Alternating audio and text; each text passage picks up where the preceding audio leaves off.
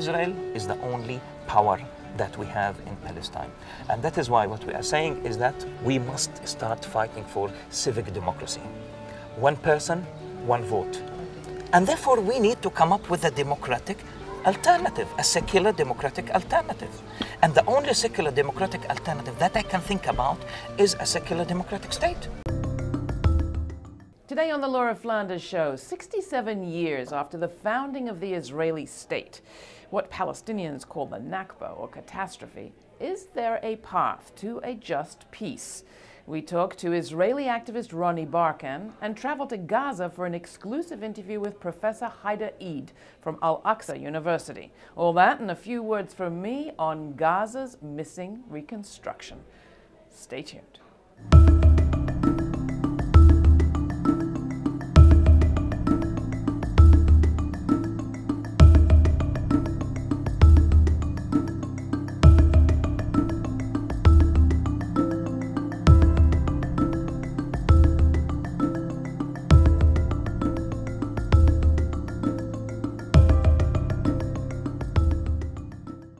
In the last Israeli elections, Prime Minister Netanyahu raised alarms about Palestinian citizens voting and declared his opposition to a two-state solution.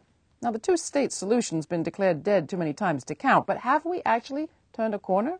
Ronnie Barkan is an Israeli activist, a conscientious objector, and co-founder of Boycott from Within, a group of conscientious Israelis who support the Palestinian call for boycott, divestment, and sanctions, BDS, against today's state of Israel. He represented the Popular Struggle Coordination Committees at the European Parliament in Brussels, where he challenged EU institutional complicity in Israeli violations.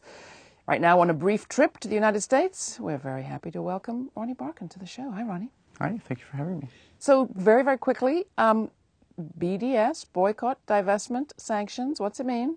The BDS campaign is a Palestinian-led campaign initiated in 2005, and what we call for is the implementation of three fundamental rights of the Palestinians, which are protected by international law and human rights conventions, and until such a time that Israel abides by its obligations under international law, we're calling on the international community to apply pressure by means of boycott, divestment, and sanctions against Israel. Now, a lot of criticisms have been hurled at the BDS movement, among others that it is anti-Semitic. So what's the significance of having an Israeli Jewish campaign that's part of it?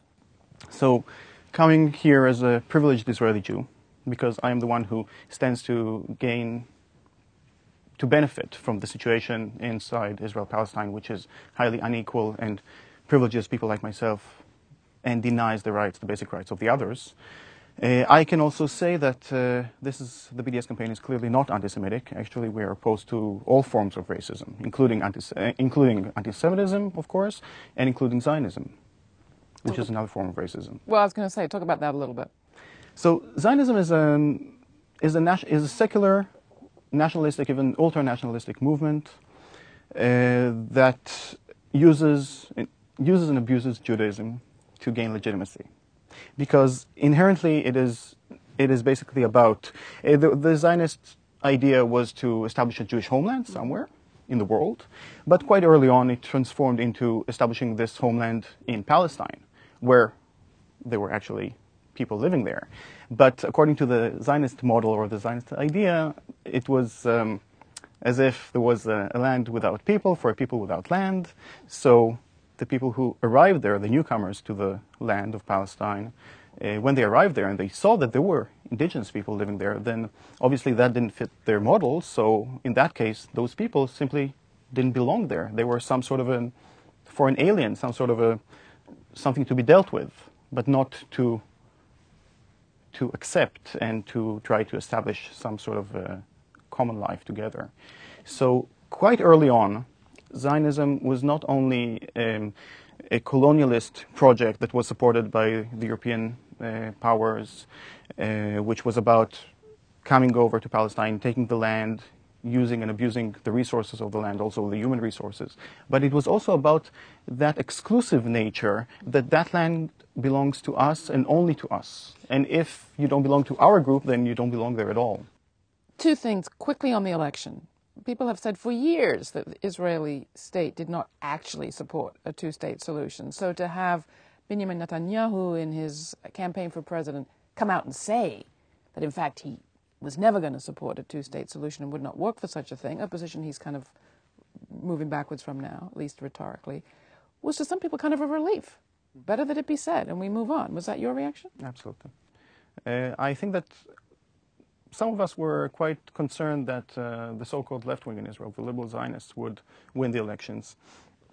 Because I don't see... So you actually wanted Netanyahu to win? No, I have no preference one way or another. I did not vote for the Israeli parliament because this is an apartheid parliament, and I think it is illegitimate to the core. So I vehemently refused to boycott. I refused to vote for that parliament. What's the group? What do you do? And can we really bring about justice in Palestine through not eating Jaffa oranges? So not eating Jaffa oranges is part of it. The group Boycott from Within, first of all, the name is a little misleading. So the long name, the less catchy name is Boycott, supporting the Palestinian BDS call from within. So why do I mention that? Because it is not about us, the privileged, supporting, coming up with our form of boycott. It is about us, the privileged, supporting the underprivileged in their struggle, in their just struggle. And the way to support it from within is not necessarily to boycott. I mean, we also boycott as much as we can, but we're not expected, under the BDS call, we're not expected not to go to university, for example. We also know that in the former case of apartheid in South Africa, including Nelson Mandela, people went there to apartheid universities, and it makes perfect sense. I mean, as tax-paying citizens and so on, we are not expected not to participate and just live in a bubble. At the same time, there are many other forms of boycott that can take place, and most of it is coming from the outside. So my role, coming from within, is actually to give legitimacy to the BDS campaign and to urge more people from the outside to apply pressure on this criminal apartheid state. As an individual, there's all sorts of things that I can do. And in general, the BDS campaign, it is a grassroots campaign where boycott is something that every one of us can do. And boycott can be academic and cultural and sports and financial, of course. I mean, please do not purchase Israeli like agricultural produce and so on, because most of it is actually grown literally by drying up Palestinian wells, by literally taking water from Palestinian villages and in order to grow these avocados or whatever. But other than the boycott, there's also divestment, which is if any of us is invested in a certain pension fund, students whose university is invested in certain companies that are acting in violation of international law and supporting, complicit in human rights violations of Palestinians, then we ask people to divest, to pull out their money, or ask the university to do so, and invest in a socially responsible way. And finally, there's sanctions. Sanctions is something that, it is not something that you and I can do, it is something that an international body can do, like the UN, and they should do. Yeah. Since they are not doing what they are obligated to do, then it is up to us. So now I want you to talk to Americans. You're not the only people with an occupation, Israelis. We have plenty of our own. The U.S. state seems to be acquiring more U.S. forces abroad. Our economy becomes increasingly dependent on the economics of occupation and war and policing the globe, as has been said. We, too, enter into a discourse of, well, how could we do this more kindly, more gently? But that essential sense of the U.S. state as an exceptional state with special rules and special powers and special entitlements isn't eroded. And for many of us, it's easier not to get too involved. Life is hard. What's your advice to us? What can we learn from you about activism from within? I think that most Israelis are not fanatics. They're just apathetic. They don't know and they don't want to know. They actively do not know. And in that sense, I think that that also applies to Americans.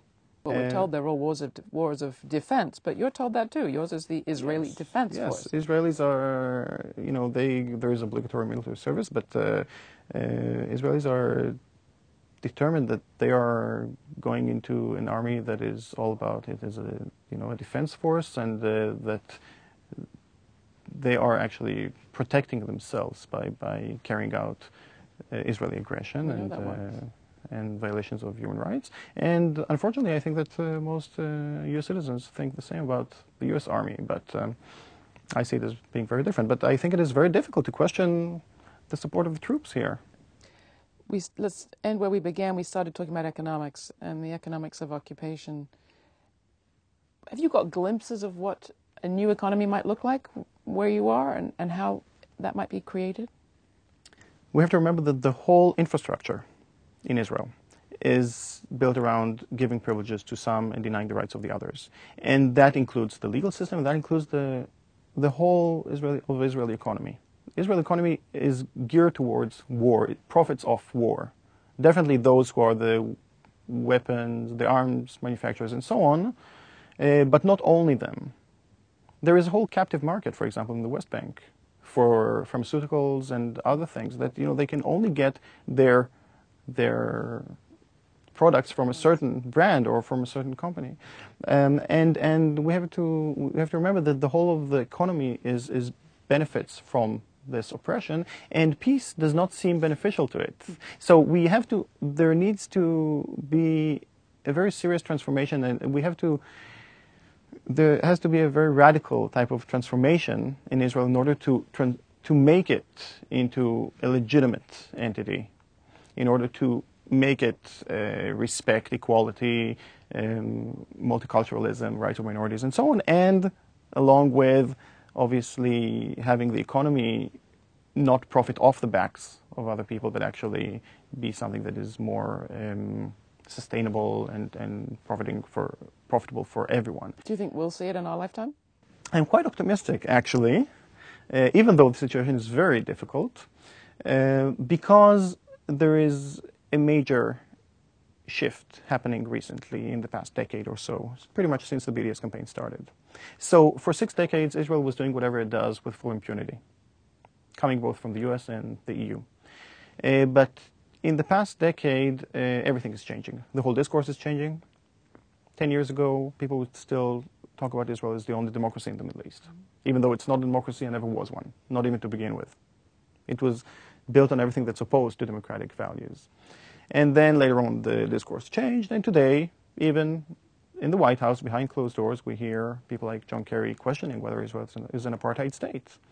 We heard the recent statements coming from Obama against Netanyahu, this is unheard of. I mean, it didn't happen in the past decades, such harsh statements from the US towards Israel. And along with that, there is a public outcry, because we don't have to look up to the politicians or depend on the politicians to do their role. We have to demand that of them, and I'm happy to say that there is a public outcry taking place thanks to the BDS campaign that is able to galvanize people around this rights-based approach. So we don't discuss whether we want 1 state or 2 states. We don't have a solution-based approach. That is secondary. What we have is a rights-based approach. We demand these 3 fundamental rights of Palestinians, and the way to implement it, that is secondary. We're willing to discuss that. But these rights, equality, for example, I'm not willing to concede for anything less than equality. Mm-hmm. And how will equality for the Palestinians serve you? And that's my last question. I like to say that even if there were no Palestinians in Israel, Palestine, I would still struggle against supremacy and for equality. Ronnie Barkan, thank you so much. Thank you for coming and talking with us. Thank you. People can get more information. You can get more information at about the Boycott, Divestment and Sanctions Campaign and Boycott from Within at our website. The borders around Gaza are rarely open. It's often called the world's largest prison, in fact. Those restrictions mean that voices from inside Gaza are almost never heard in the West. Today we present an exclusive interview with one of the intellectual leaders of Palestinian civil society, Professor Haidar Eid. If you are born a Jewish mother in New York, Moscow, whatever, you have the right to get an Israeli citizenship upon your arrival at Ben Gurion Airport. Whereas I, myself, who was born in Palestine, my parents were born in Palestine, my great-grandparents were in Palestine, do not have that right. Dr. Haidar Eid is a professor of postcolonial and postmodern literature at al-Aqsa University in Gaza. He received his PhD in English literature and philosophy from the University of Johannesburg. He is one of the intellectual leaders of the global movement for Palestinian liberation. The problem started with the signing of the Oslo Accords back in 1993, where the late president, the late chairman of the Palestinian Authority and the PLO started in a way actually fetishizing the idea of, statehood. An independent Palestinian state. And now the Palestinian Authority is still in this process of fetishization of the idea of independence. Independence of what? The two-state solution is a racist solution. Two-state solution means apartheid, because that means a Palestinian independent state for Muslims and Christians, and an Israel as a Jewish state for Jews only. In other words, this is anachronistic. Historically speaking, this is the 19th century idea. Have, nation states based on ethno-religious, exclusive ethno-religious identities. Israel is the only power that we have in Palestine. And that is why what we are saying is that we must start fighting for civic democracy. One person, one vote. And therefore we need to come up with a democratic alternative, a secular democratic alternative. And the only secular democratic alternative that I can think about is a secular democratic state. I mean, that was the choice that South Africans, opted for. That was the choice of Northern Ireland. I mean, why when it comes to Palestinians, no, we need to, to accept the fact, Jews have historic ties. Well, we have historic ties. I mean, it is, the promised land, promised land for all of us.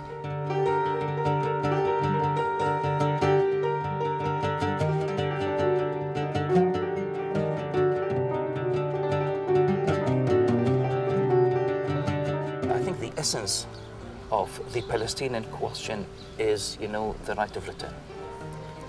And what we are talking about here, we're talking about the return of more than 6 million Palestinian refugees living in the diaspora, most of whom are living, in miserable conditions. In the mid-80s, more than 75% of white South Africans voted for the apartheid system, right?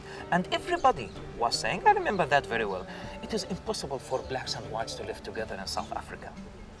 The overwhelming majority of whites do not want to live with blacks. Reasons given, because blacks are violent, because blacks are dirty, because blacks are animals, all right?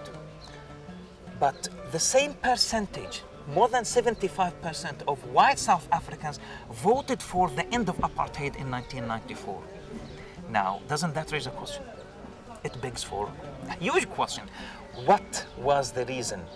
I would go back to the BDS campaign when every single white South African felt ostracized whenever visiting a foreign country. BDS, Boycott, Divestment and Sanctions, is a Palestinian-led global movement to end international state and corporate support for the Israeli government. This is part of the promotion of civil resistance.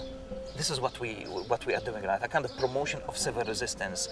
And civil resistance means a non-violent struggle against occupation. The more you oppress black South Africans, the more ostracized you become wherever you go. Nobody wanted to buy South African products.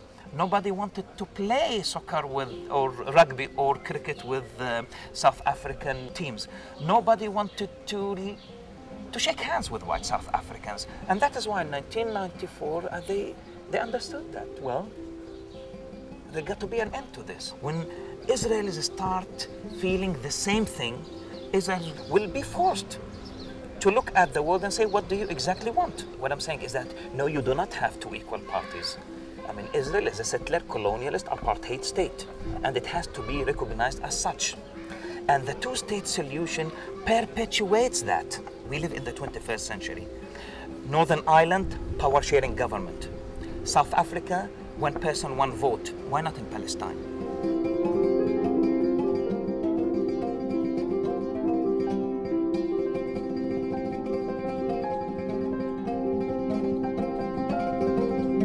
We need to turn the page and start talking about serious issues.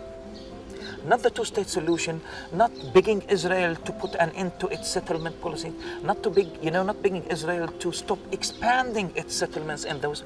No, finished. I'm telling you, I don't want Israel actually to remove the settlements from the West Bank. That is too radical for me. Why?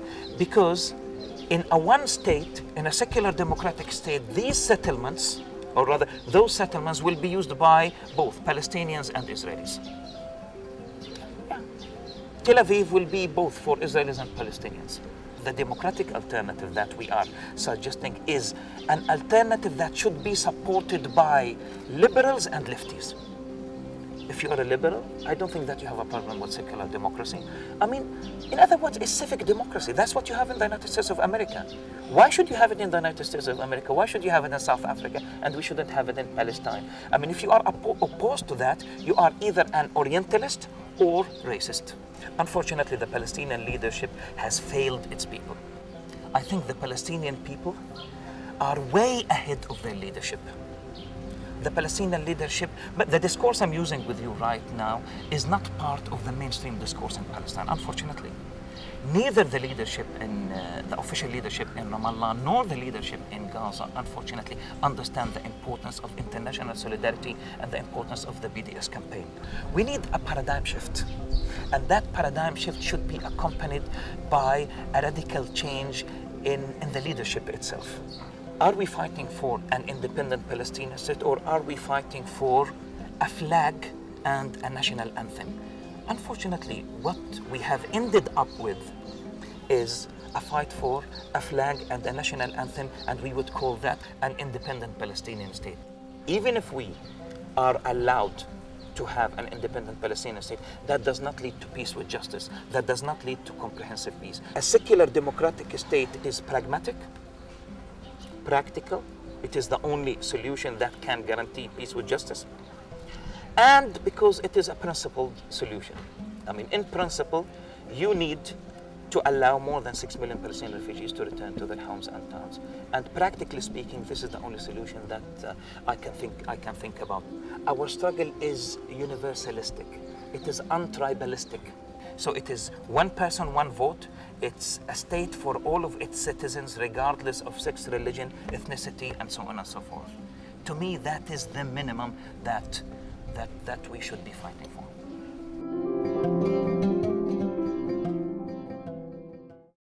That was Professor Haidar Eid, filmed near his home in Gaza City.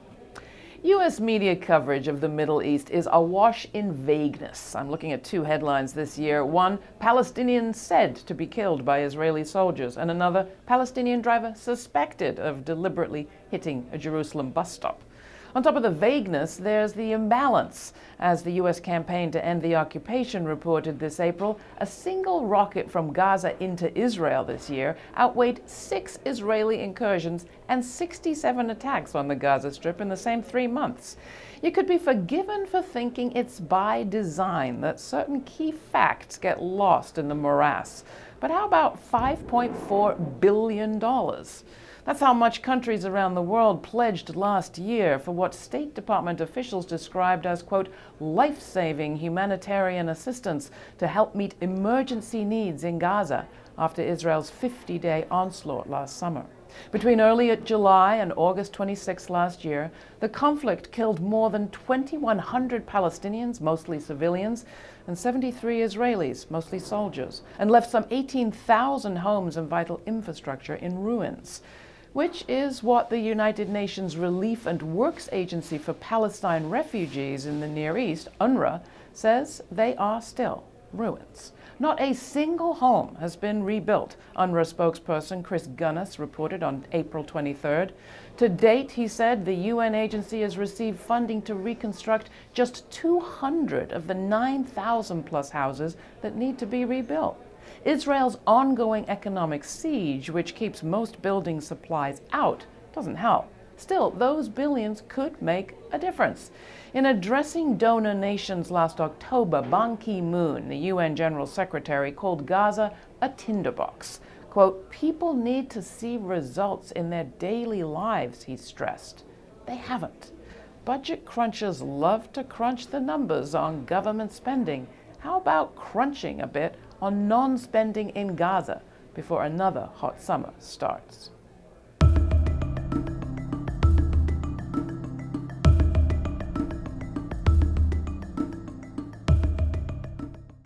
First, law professor Kimberly Williams-Crenshaw. The exclusion of women and girls actually undermines the ability to see the structural dimension of the problem. Then we turn to the crisis facing elders. I'm angry because being a home health aide, you're not getting enough money. I think we should get paid at least $15 an hour, the cost of living. A relatively unknown story is captured in the film We Are Many. We talked to the filmmaker, Amir Amirani. There's been a structural shift in the public against war. And Phyllis Bennis, author of, among other things, Challenging Empire. Democracy in this country is so flawed, so under the control of corporate interests and big money, that public opinion means very little these days.